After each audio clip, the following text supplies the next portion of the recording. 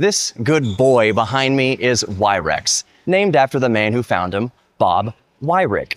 I like to think of Wyrex as a giant trace fossil. A trace fossil is a fossil that tells a story. So think of fossilized dinosaur footsteps in a dried up riverbed.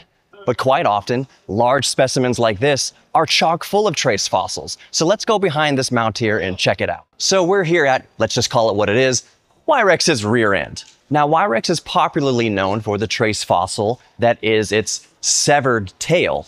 What severed the tail? Likely another T.rex. Another T.rex was the only thing strong enough at the time to bite through another T.rex. But there's another part of Wyrex that also tells a story. Check this out right up here.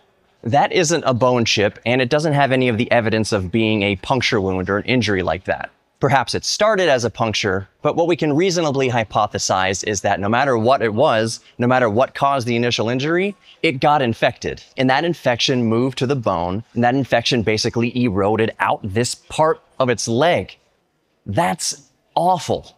And you can even go a few steps further than that. Infections usually are accompanied by fever. Wyrex was probably miserable for a long time while this infection played out. Wyrex might have lived its entire life miserable. But when you look closer at fossils, when you look closer at big specimens like Wyrex, you can often see a story unfolding. Quite often we come to museums and we just kind of vibe through the paleontology hall. But if you stop for just a few seconds longer and really look closely, you can start to understand these animals just like you understand your pet. Knowing that Wyrex was suffering from an infection in its bone makes it more relatable, and it closes that gap of eons. You know, not too long ago, we made a video about the evidence of brain cancer in the brain case of Gorgosaurus over here, just to my left. You'll want to check out that video as well. But with that, stay safe and stay curious.